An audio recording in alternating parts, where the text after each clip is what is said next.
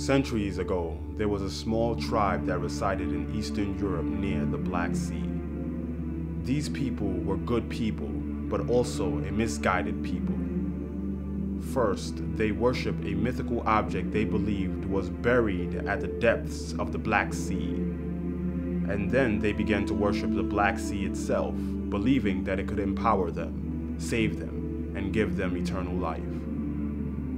But like all misguided people, guidance was sent to them. In the 3rd century, their people were united under the laws of God. Governed by these laws and beliefs, they prospered and grew as a nation.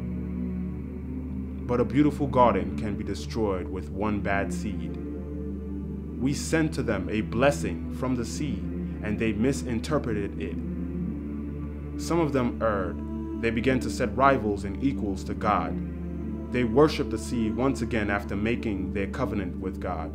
And so we sent the wrath of the heavens upon them, first with conquest after conquest by foreigners, and then with a plague that would make them live in wretched misery for thousands of years.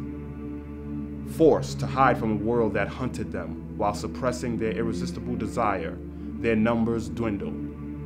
Every woman of the tribe carries the virus in her blood.